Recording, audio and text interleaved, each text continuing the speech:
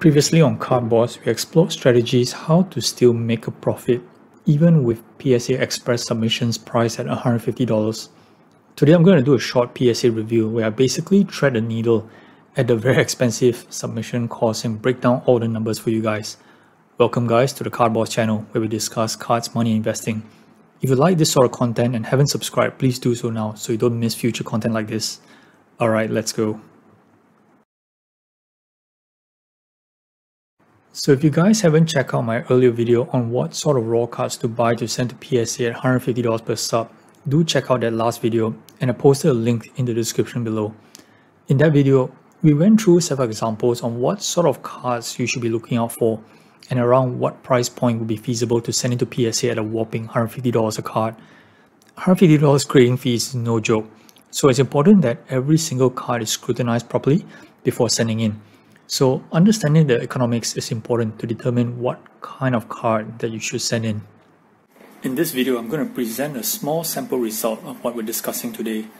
So what I've got in front of me today is a PSA Express order at $150 per sub plus $29 of shipping insurance. There are 4 cards in this submission, so on average the grading fee per card is $157.25. So let's check out the cards and see how I did. First up, here we go. Kobe Bryant 1996 EX 2000 star date. Very nice looking card and a very popular Kobe.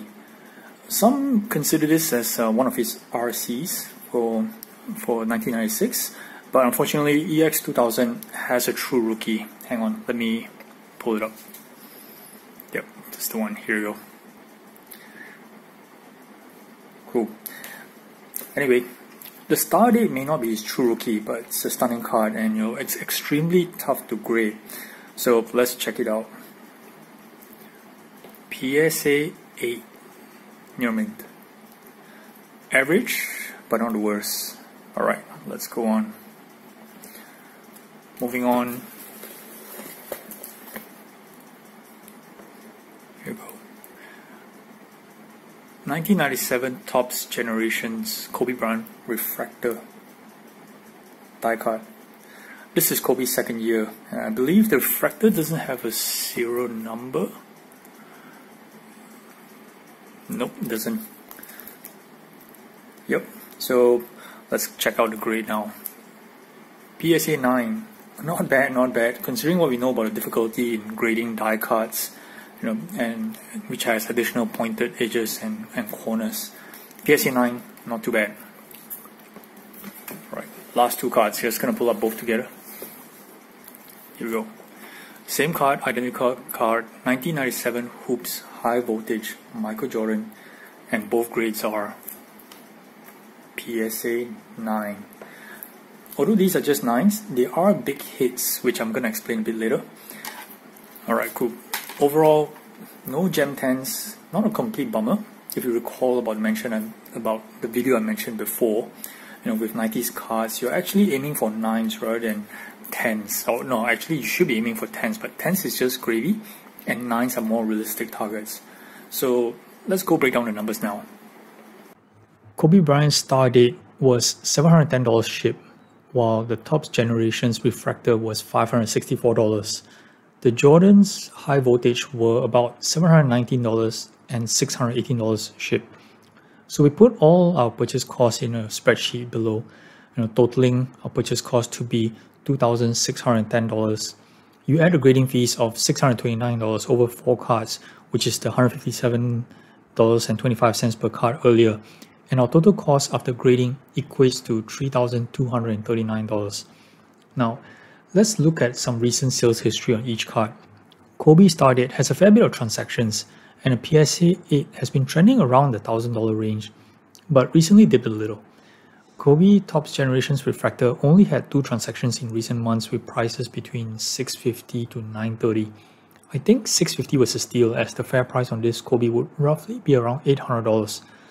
Jordan High Voltage PSA 9 had only 1 transaction at $1,875 back in August, but a more recent BGS 9 sold for $2,150 in October. So based on my estimations, I've tabulated the rough selling prices after fees and shipping for each card as follows, totaling to $4,750 and making a profit of just around $1,500. That works up to be around a gross profit of 32% for roughly a 3-month turnaround. Of course, the profits are greatly skewed towards the Jordan, but as I pointed out, the reasonable expectation for the submission of 90s cards would come out at 8, which will more or less break even, and to profit when you hit 9s and up. So one thing you guys may or may not have noticed is that all the 4 cards in this video was purchased raw from eBay. Now there's a lot of talk and advice about the difficulty of buying raw cards from eBay to grade. I'm not saying it's a simple process, it may look easy here, but a word of caution is the amount of cards I had to filter in order to get myself to fork out $150 grading fee per card. So please be careful, and it doesn't mean that you can just go up to eBay, buy a bunch of raw cards and send them in for $150 each and hope for 9s like today. I guess you probably would like to know what sort of conversion rates on my raw cards. If I were to guess, it's probably around 10% for cards from the 90s to 2015 and around 20% for ultra modern cards. To many of you, that's an extremely low number, and I completely agree. But without having access to any card shows or trade nights from where I am, eBay is my primary source of purchase. So for those who are in similar boat as me, I'm a living proof that it's actually possible to turn a profit from 1, buying cards almost exclusively from eBay, and 2, making a profit despite $150 PSA submission fee, but with a caveat that 1 and 2 is done correctly. Alright, thanks guys for watching and hope to see you guys again. Boss out.